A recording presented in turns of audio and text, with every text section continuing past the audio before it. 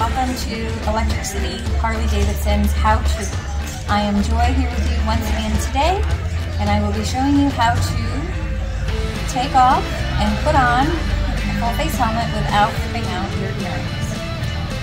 So what I have here is the Harley-Davidson Outrush R helmet. It's a modular full-face helmet made for Harley-Davidson by Senna.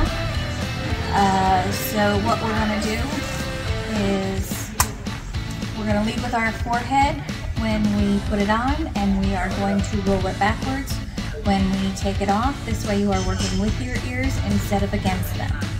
So the first thing you want to do is take your helmet and hold it by the straps and pull it apart, and that gives you more room. Take your glasses off first if you have them. So we open that helmet up. We start with our forehead and we roll it down. My ears are in place. They're not rolled up at all, and my earrings are still intact.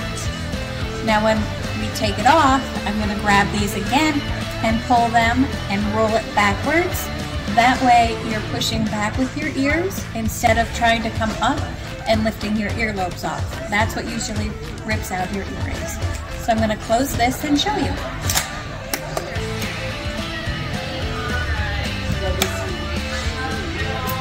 Earrings intact.